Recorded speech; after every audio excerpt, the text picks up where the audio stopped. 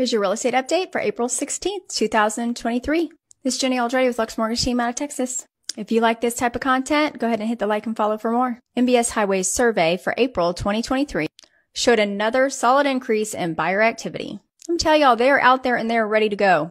From people on the mortgage side of things, we have a ton of pre-quals and our buyers are out there and they are looking. So if you're even thinking of putting your house on the market, we're seeing multiple offers. And as the spring is coming upon us, this is the best time to put your house on the market, with sales expected to increase by 5%. And if you're thinking about selling, don't wait. Otherwise, you could miss the spring rush and then you could end up with your house on the market for multiple months. This is the fourth straight month of improved buyer sentiment. Mortgage rates seem to be settling out. If you're hoping for mortgage rates to decline dramatically over the next few months, you're most likely going to be disappointed.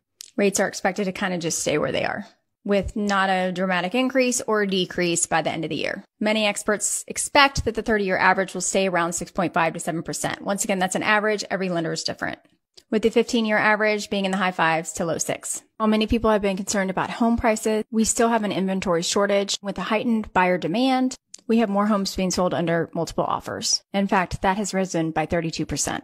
So buyers, get in while there's less competition and your investment's protected if you're financially ready. And sellers, the buyers are ready for you.